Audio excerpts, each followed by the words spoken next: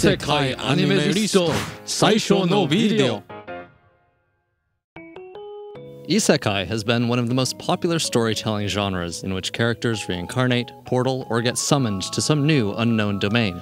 The genre spans centuries of storytelling and includes classics such as Peter Pan, Alice in Wonderland, Super Mario Bros., and Super Mario Bros. Translating to otherworld or different realm, Isekai has gained new life via popular light novels like Sword Art Online and Mushoku Tensei that would go on to get anime adaptations. This is where we come in and say, Hey, let's make a tier list of Isekai anime. But it seems people disagree on what Isekai means, and sometimes it remains unknown throughout a series whether or not it actually is Isekai until you reach the very end. Additionally, it's one of those styles about which people are highly polarized and opinionated in every single way possible about every single thing, even amongst themselves and within themselves.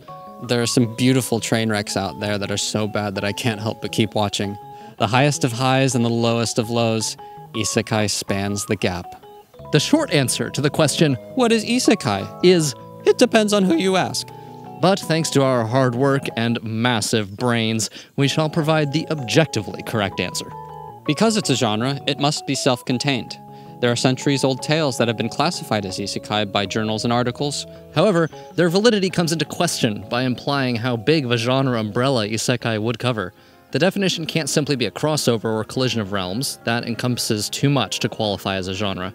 Furthermore, it can't be defined by the setting alone. Magic, Renaissance punk, futuristic technology, spirit worlds. It's common for isekai to have some of these elements, or more. However, sci-fi and fantasy are independent genres, and do not qualify as isekai by themselves, but rather are simply traveling between places within the same realm, with some combination of magic and technology that might be alien to the viewer, but exist with logical consistency in the story's respective realms.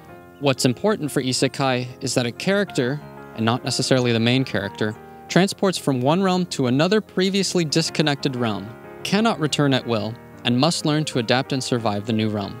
This new realm is not allegory, not a dream, and not just another dimension or parallel universe. It is an entirely separate, self-contained reality with its own rules and logic.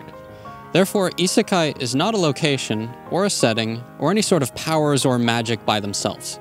It is the method of storytelling and the path that the protagonist takes in order to progress the story. The protagonist could wish to return home or not, and the theoretical potential to return might be present or absent. The teleportation, summoning subgenres usually have a way for the transported characters to get back after restoring order or completing some monumental task. On the other hand, think of a typical reincarnation story. Usually, it's a story of self-reinvention and making up for past mistakes or undoing bad karma. It's part of the Eastern mythological side of things, part of the wheel of reincarnation, samsara. You're reincarnated, you got a second chance, do it again. Another crucial quality our magnificent minds have intelligently inferred is the impact of the teleportation or reincarnation, as well as the preceding events. If the rest of the story does not integrate the character's past and can be told as its own story, and getting isekai'd doesn't affect the character development or is forgotten, then it's not isekai. Regarding popular media, we can conclude the following. SAO Season 1? Yes, is isekai. Subsequent seasons? Nope. Tons of plugging in and out at will.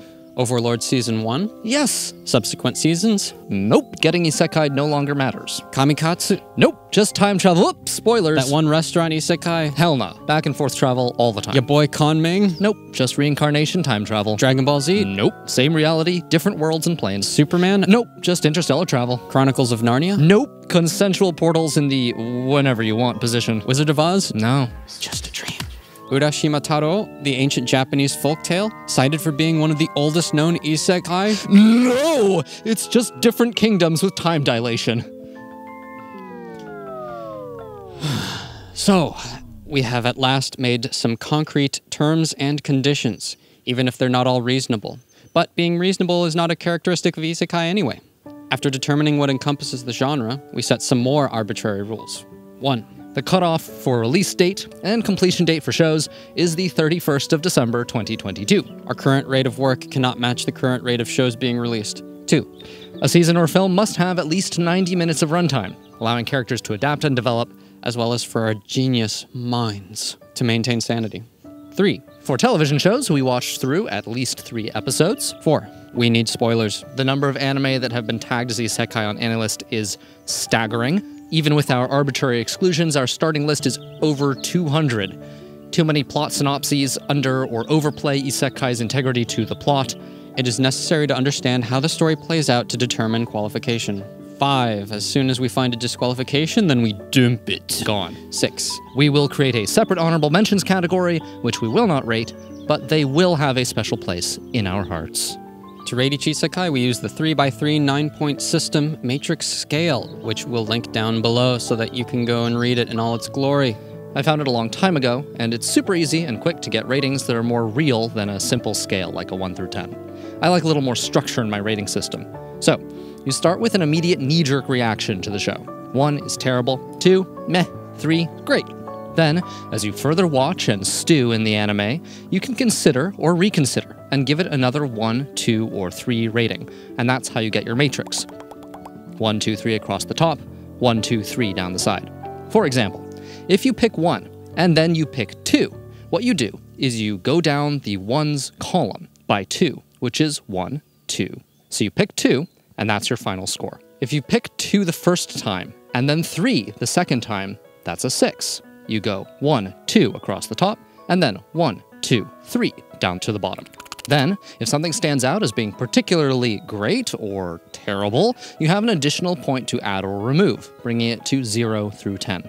And then on top of that, we've added additional points for high-quality animation, good character development, no harem, intelligent main character, smart villains, interesting world, reasonable power curve, good 3D, main character dies in their own world, main character gets summoned, and lastly, a free space for some arbitrary redeeming quality that can only be redeemed if the isekai was already considered terrible. 10 possible points via the matrix, plus 10 additional possible points, equals 20 total possible points, with 0 as the minimum. As an example, if a character wanders through a gate to a new reality, the gate closes behind them, and they can't get back, then the story qualifies as isekai, but they don't get either of the points of being summoned to the world or dying in their original world. We'd probably check off the redeeming quality space and give the show a point for originality, since it's not a common trope, but only if the show was bad. We will separate viewing and reviewing anime into several subsequent videos, starting at Poru no Mirakuru Daisakusen, Paul's Miracle Strategy, a television show released on the 10th of March, 1976, and finishing at Kagami no Kojo, Lonely Castle in the Mirror, a movie released the 23rd of December 2022. If you want more, we need your support. After going through all the shows individually, the final video will be the tier list that combines them all, using our rating system of 0 through 20, dividing them into groups of 5 tiers. I think that explains it. Do you get it? Don't try too hard, it's just isekai.